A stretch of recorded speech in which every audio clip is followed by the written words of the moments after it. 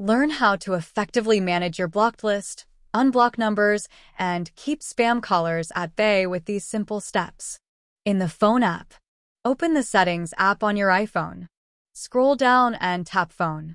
Look for the Blocked Contacts option and select the same. Here, you will find a list of all the numbers you have blocked on your iPhone. To unblock a number, swipe left on it and tap Unblock. Find block numbers in FaceTime. Launch the Settings app on your iPhone. Scroll down and tap FaceTime. Locate the Blocked Contacts section and tap on it. You will now see a list of all the numbers you have blocked in FaceTime. To unblock a number, simply swipe left on it and tap Unblock. If you wanna, find a list of all the numbers you have blocked in Messages. Open the Settings app on your iPhone. Scroll down and tap Messages.